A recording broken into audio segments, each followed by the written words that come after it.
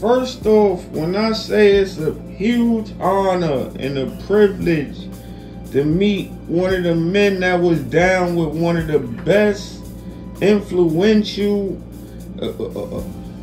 black families that was ever created. For people that don't know, Bleu Davinci.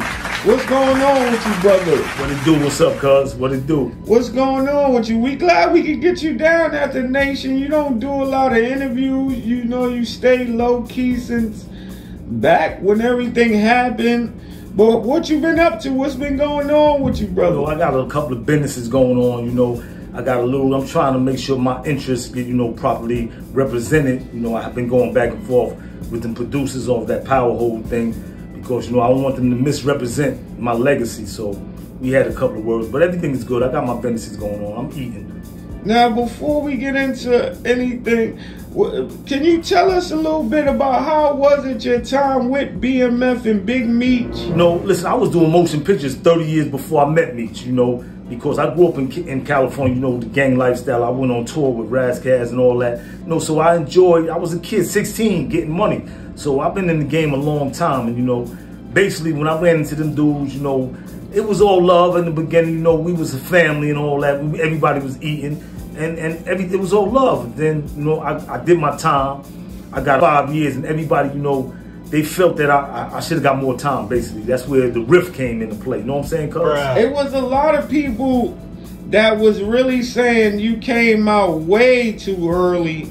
But, you know, down at the Nation, we're going to give you, you know, your props because you were more on the entertainment side. Yeah, to the eyes of the people, you should have been on the entertainment side. And that's what the authorities felt. Which is why you got less time. Exactly. And it's sort of how Jeezy beat the contest. You know, they were saying he was snitching and giving. I don't even like to talk about Jeezy because, you know, when it got thick, Jeezy ran away. I ain't run away. I stood firm with the family. You know, that's how they do, cuz. So now, if we can get into it, what's been going on with you and Big Meech? You know, I just, you know, I uncovered some things and I just felt it wasn't right.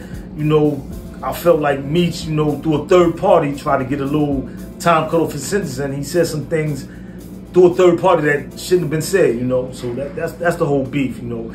And he said some things like he felt that I might have been cooperating. I never cooperate. That's not how we build, cuz. That's not where we come from. And so now, do you think you should be saying anything about Big Meech? I don't care about Big Meech. I don't care about none of them. They don't care about me. I don't care about 50. I don't care about the producers of Power, anybody on Power, the writing staff. If they play with my name, I'm gonna come down there. You know what I'm saying, cuz? They gonna see how I really do. I don't want no drama, but I ain't got no problem. I'm about that mess. I'm about that mess, cuz. Well, I know when they were coming up with BMF, 50 said that he contacted you, you guys spoke, and the numbers wasn't right. And you know, but recently, I don't care what our first discussion was about. And I get hyped, so that's how I talk. But I ain't trying to be disrespectful. But this thing is, you know, he said some other comments like they got 2-3 more seasons before they get to my rat ass. Listen, watch your mouth, Fifth. Watch your mouth.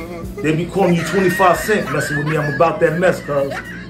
Well, you know, Blue, we don't want to keep you long. We know you don't really like being out in New York, I guess. You don't really be out. I get around now. I get around more so than I used to do back in the days. But, you know, I don't fear nobody. I don't fear no drama, nothing. You know, whatever happens is already written, cuz.